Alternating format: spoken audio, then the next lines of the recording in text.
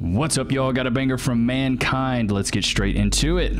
We needed your bathroom painted, and the app was like, oh my God. would you like to hire a female to do this job? And you're like, I would. Hey, that's a really good idea. And she showed up with one paintbrush and no paint. I mean, what a bombshell. Who saw that coming? I pretty much paid her like $700 to prime my bathroom. Oh, wait, I remember She bought one paintbrush. And I was like, I have a roller. She's like, oh, it's not my technique. And that shit's fucking annoying. And then you're like, get me a man in here immediately. Preferably someone who speaks Spanish and gets it done in a day. Seriously. And he came in and did it in an hour and a half. He was like, it's good. I did 3 coats. We're men. That's what we do. We always hear the we could do it if we wanted to argument from women, but just because you can do something doesn't mean you should. There's nothing wrong with being realistic. That's hilarious to me. She wanted a woman to come in. She really did. She really did. But when she came in, she's like, no, that's really not my technique.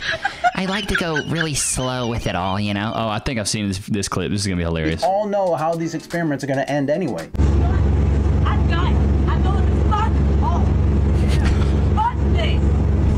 I'm dying. You couldn't hack it?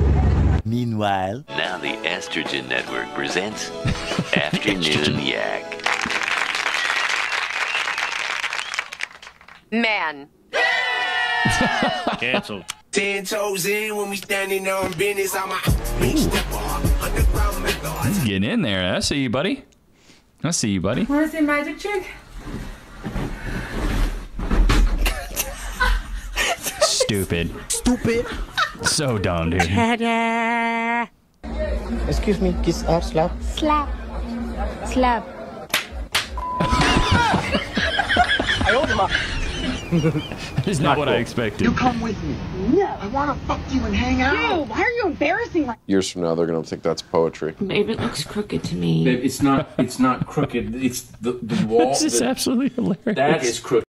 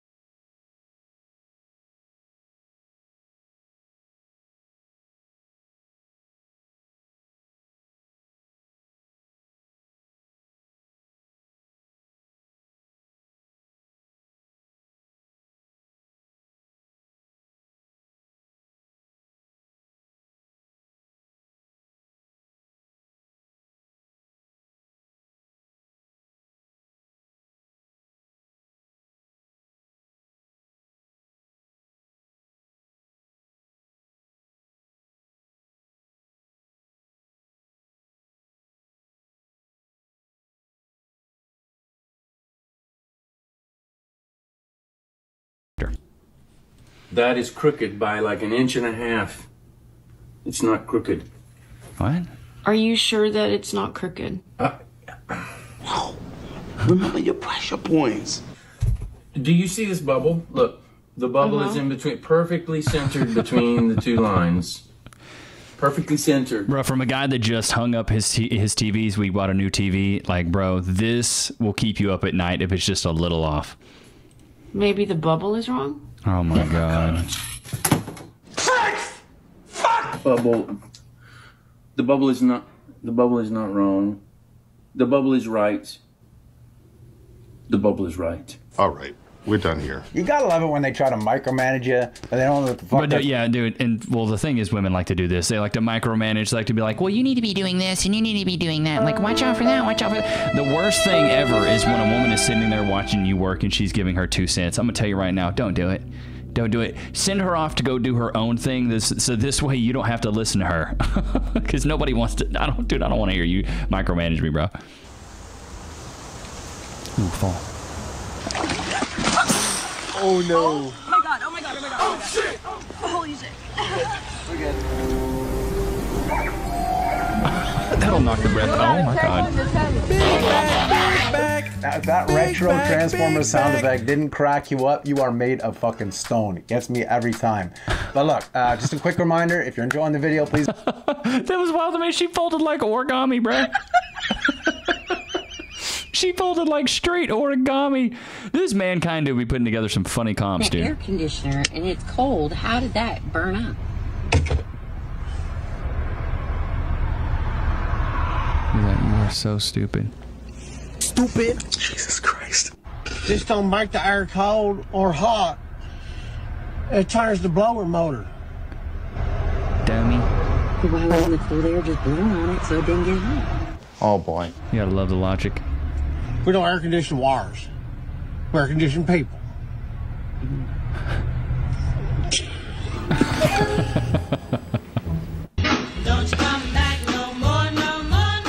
Scientists have just announced today that dolphins are second to man in intelligent levels. Oh my gosh.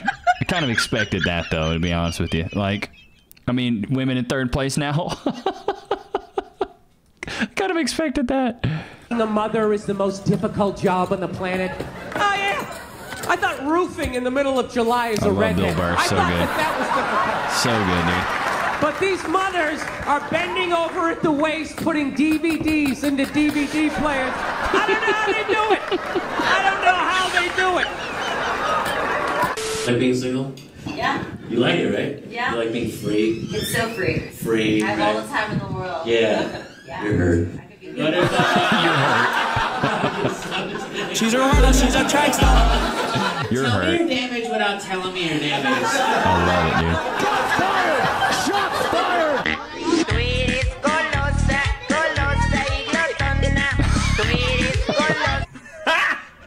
I have been cursed today with not one, but 2 female Uber drivers. Absolutely not. Both of them made wrong turns. They each got me there way later than the expected ETA. And I was running pretty late because I am a woman. And you know, there's a female-only driver option on these apps. The idea is that so women could feel safer by having only female driver. Yeah, I think it's a great. Bro, I'm gonna keep it a buck. I had a female Uber driver the other day, and she didn't even know that she had picked me up.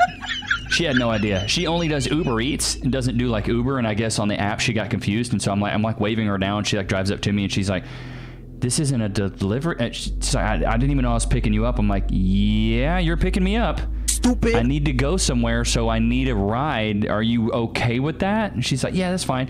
And then the whole way she's like, I can't get this app to work. It's just not working. I can't." And so I basically had to direct her on where to go, what turns to take, and then I noticed that if I was talking to her too much, she wouldn't pay attention to the road. She was like hitting potholes, and like people were almost running into her. I felt so unsafe in the car. We almost got into a wreck like 2 times. I was like, this is killing me. So I don't know. It's the absolutely worst ride I ever had, and it's because she thought I was like an Uber Eats person. I was like, no, this is actually Uber. This is Uber, not Uber Eats. It was killing me. Idea. Absolutely not. If I want to know that I will get to my destination on time, then I want a male-only driver option. I don't blame you. I needed that today. I would pay a premium. Get at me. I don't even care. You all know it's true. I'm really not trying to diminish what the thing actual is, victim. dude, men drive faster. Men drive faster. We get there quicker. We're usually better drivers. I mean, this is why there's only one female driver that you know about, Danica Patrick. That's it. Name 5 other ones. Please, let me know. Name 5 other ones. I don't know a single other NASCAR driver besides Danica Patrick. I don't even know if she's that good. I know ones from the 90s. Jeff Gordon, Dale Earnhardt Jr., Dale Earnhardt. I don't know the guys now. I don't know who's cooking now, but those guys were really popular when I was a kid. And yeah, there's no like female NASCAR drivers or rally car drivers. Like women aren't known for driving fast and doing like high action sports. Like Red Bull, I'm watching the guys do the Red Bull stuff. I'm not watching the girls. Like the only sport I like watching in girls is like volleyball. And it's for obvious reasons. The Olympics, bro. Watching the Brazilians, bro. That's where it's at. Show me 6 inches. 6 inches? Oh, I need it. That's about 6 inches. Yeah, put it up. God damn it. You know when like guy do some work and then you see like the veins here? Yeah, we like that too. I think that's. Whoa! Wait, what am I doing? Wait, that's gay. Wait, hold on, yo, bro. He's like, whoa! He got all excited. He did forget what team he was playing for. I meant like, I actually don't know what I meant. Actually, I'm not gonna lie, I don't even know what I meant. This is very gay. I don't know what to do now. Guys, I'm the opposite of gay. My friends and I are part of a group chat called Gay or Not Gay, where someone types in an idea or something they've done, and then we all decide and vote if it's gay or not gay. So someone typed in today, learning horseback archery. Very gay. And that got voted gay. I gotta disagree with this one, man. Bro, no, that is gay. If you have enough time to go out there and learn horseback archery, that's gay. Polo, gay. You're learning how to jump obstacles with horses, bro, that's gay. Honestly, anything that my friends put in there, I'm gonna just go ahead and say it's gay, just to make them mad. Even if it ain't, you know what I'm saying? Like, I'm gonna just go ahead and say that it is. What's the not gay things?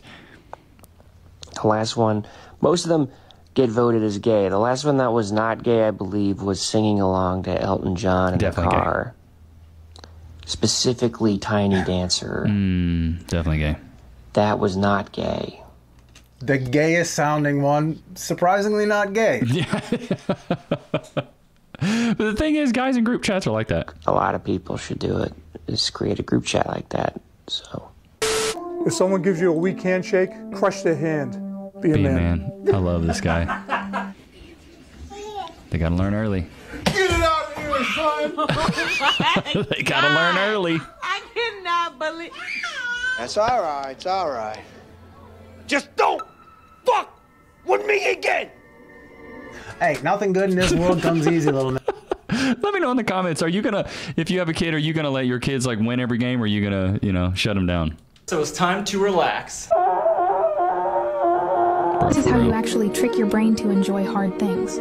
By default, the brain tends to avoid effort. But here's where an expedient comes into play. Contrary to popular belief, the brain finds anticipation more rewarding than attainment. The biggest sense of satisfaction doesn't come from reaching a goal, but from the feeling that you are reaching it. That's what radically changes the game. When the brain understands a win will follow the effort, the reward system activates, and you actually start enjoying Well, you know what they call it? They actually call that the mid-cingulate cortex. That is something that Andrew Huberman talks about. They call it the will to live in your mind. This is why I always talk about you got to go work your butt off, dude. Like, work a 9 to 5 and then go work a 5 to 9. But it's called the mid-cingulate cortex by Andrew Huberman. Look it up. It's really cool. But yeah, they've equated it to the will to live. When you go and endure hard things, this part of your brain grows. But when you stop pushing yourself and stop doing hard things, this part of your brain stops growing. This is why you shouldn't doom scroll, get on social media and just scroll mindlessly. Like, go out there and push yourself. Do things that are difficult, because it's going to make you grow and it's going to make you stay alive a lot longer. process. The moral of the story, gentlemen, is don't let yourself become stagnant. Don't. Yeah, I mean, that's a no-brainer, though. Like, go out there, push yourself, be the best version of yourself. That's what you should be striving for. And then fall in love with the journey, not the destination. An average silverback gorilla can deadlift 1,800 pounds, and their grip can crush a crocodile's skull. They're 4 to 9 times stronger than an average human male. Are you telling me I'm 4 to 9 times away from being able to crush a crocodile's skull, dude? Fucking sick. So stupid. When you finally bench 2.5 kilos more than your gym bro. I'm gonna go f your mom. I've seen this one. That kid, like, that shit is so, that stuff is hilarious to me. Oh my gosh. Bro, I gotta say, the comments that I see from you guys, like, you guys be absolutely cracking me up. You absolutely be cracking me up. So I want to tell you guys a story from college. So there was one time I was I was living with a bunch of homies, and you know, we're all in this house. I think we're living in I think it's a 3-bedroom house, and 4 of us. We convinced one of the guys to live in the living room, and the rest of us had our, you know, our own rooms or whatever. And this is at the time in my college career when your boy had a roster. Yes, he did. He had a roster. Yes, he did. Thank you. Because I knew how to play the game. I knew how to play the game. Yeah, I wasn't going to be loyal or monogamous in college. I wasn't looking for a wife, bro. I was playing the field. I wanted to figure it out so that way when I, you know, did find a woman that I actually wanted, knew how to bag her. But I'll never forget this, dude. So we're all there. All of our cars are parked there. Everybody's cars are there. And the girl I'm bucking at the time, she knows what I drive, right? She knows. She drives by, and as soon as I see her pull up, we all just hide, turn all the lights off. She like comes in the backyard. She's like looking for us, knocking on the door. None of us are going to the door, bro. It's just the craziness, the absolute madness. I remember another time, I'm kicking it with a buddy of mine, and he had a girl, I had a girl. You know, we're doing the duo, the tag team, the duo. We're just kicking it, nothing crazy. I hear a knock on the door, and I'm like, who the hell is that? I go out there, it's one of my exes. Drunk ex, bro. Just straight wasted. Talking about, let me in. Bro, I had to step outside and be like, you need to get your ride to come pick you up to go. You need to get out. You need to absolutely go. But the thing is, the girl that I had inside absolutely loved it. She loved it. So the moral of the story is when you have a roster, it makes other girls want you more. Dan Bilzerian talks about this. He goes, you want a girl to want you even more? He goes, buck her friend in front of her. It's crazy to think. It's absolutely crazy to think. But like, this is why I say when you're going out and trying to, you know, cupcake with a girl, maybe you have your target girl, right? But if she has a couple friends around her, maybe the duff, the designated ugly fat friend, or somebody who's not as hot, go for that chick. Go for that girl. Because if you can get that girl's attention, it's going to make the other girl feel like she's a regular schmeg, because most of the time she gets all the attention. But a lot of guys go out there and shoot for the gold. Don't go for the gold. Go for the bronze. Hell, go for the 4th place. Go for that girl. Get her attention. Get her to be like bought into it. And then, oh, now the 1st place girl wants to come in. That's how I was. I did that trick in college, and it worked. You become friends with like all the sorority girls, and most of the time some of the sorority girls have like, you know, other friends that you can go bag as well. But like, yeah, dude, you just gotta be friends with them. That's all it is. Simple friendships. Simple friends. Your network is your net worth kind of type situation. But it's absolutely crazy to me that a lot of guys these days don't even have that luxury, because a lot of women will just shut them down immediately. It absolutely sucks. I feel bad for the Gen Z guys. I really do. Let me know in the comments. Are you a Gen Z? Are you a millennial? Are you a boomer? Are you a Gen X? What are you? Let me know. I want to know what our demographics are. Like, what do we have here? I feel like we have a wide array of guys and a wide array of, say that 10 times fast, of different professions. We have guys in tech. We have guys that are blue collar. We have white collar, you know, everything. A good mix. So it's interesting to see that it doesn't matter what industry most of these men are in, they still have an issue with the modern women. But it's absolutely crazy. There's a lot of things you can do, though, to bag them. There's a lot of things you can still do to this day that I think there's still a lot of methods that are tried and true. The number one method is build yourself up. You build it and they will come. Literally and figuratively. They will come. But no, go out there and be the best version of yourself. This is why I always say, if you chase things, they run. You chase money, it runs. But you attract it, and it'll come to you. And you always have to, like, speak these things into existence. It's not as much so manifestation. I don't think you should, like, get the rocks in your little room and, like, do, like, aura spells or anything. But, like, speak things into existence like you already have them. I remember back in November when I started the YouTube channel that I was like, I will have 10,000 subscribers. I will have 10,000 subscribers. I do have 10,000 subscribers. I do have 20,000 subscribers.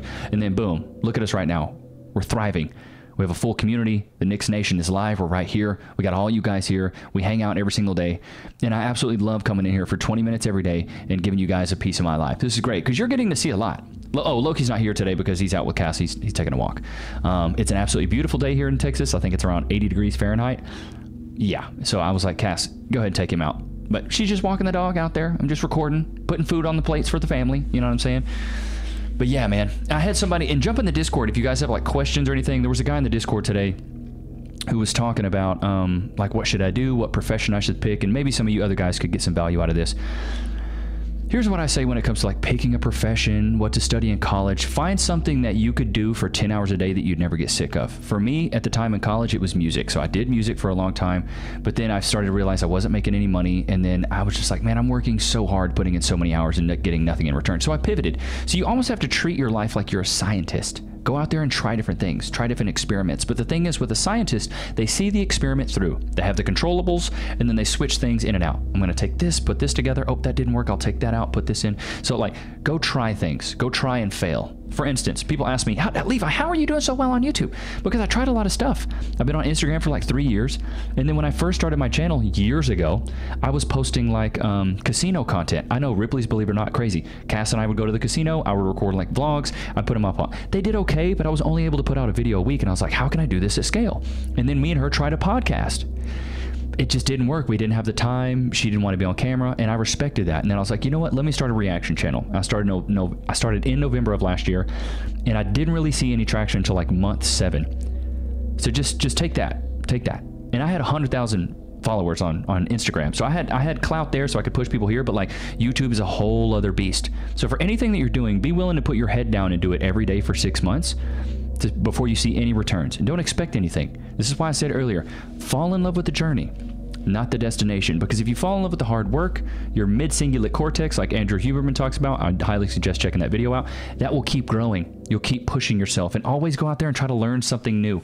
Don't keep doing the same thing. Don't get bought into the routine. You know, when you go ask people, what's new? And they're like, ah, nothing, same old, same old. That's bad. You always want to have new things in your life. But I hope you guys enjoyed today's episode. Don't forget to like, comment, subscribe. Go cop the ebook, dude. The 4 Pillars of Personality makes you irresistible to women and respected by men. The newest ebook, The 4 Steps to Style, is literally the holy grail for everything: style, cologne, haircuts, beard, glasses. Like you won't ever need another ebook again when it comes to style. But I hope you guys enjoyed today's episode. Like I said, don't forget to like, comment, subscribe. I'll see you guys tomorrow, man. Peace.